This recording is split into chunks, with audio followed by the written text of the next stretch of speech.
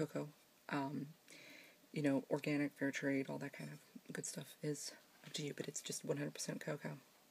Now, I like to use sea salt, but for ease of blending and to show you very quickly, I'm going to use, this is 2 cups of cocoa, 1, 2, 3, 4, 5, 6, 7, 8 dashes of salt, so I just use table salt, as I said, to be easy.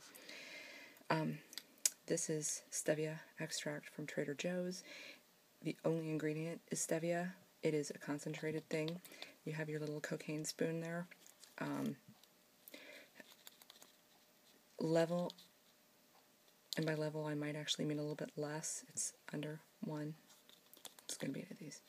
2. And like I say, I err on the light side rather than going over. I go under. That's, I think, 4. 5.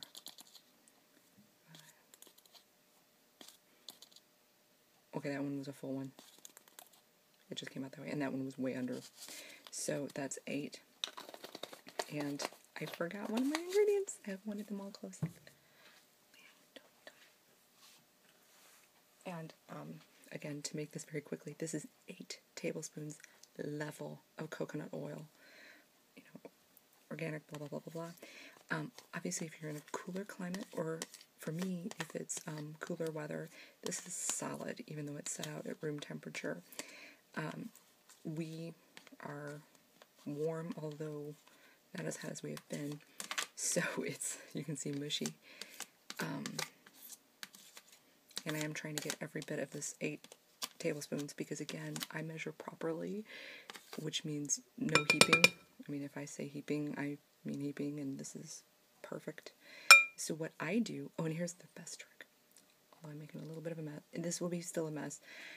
Try to layer the coconut oil, and when it's cold, because I've used it cold before, it's harder to do this, but do your best to make it even across the top.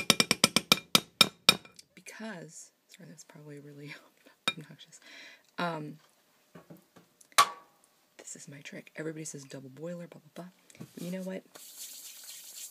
Microwave. I'm going to set this in the microwave 10 minutes at 50% power. That's very important.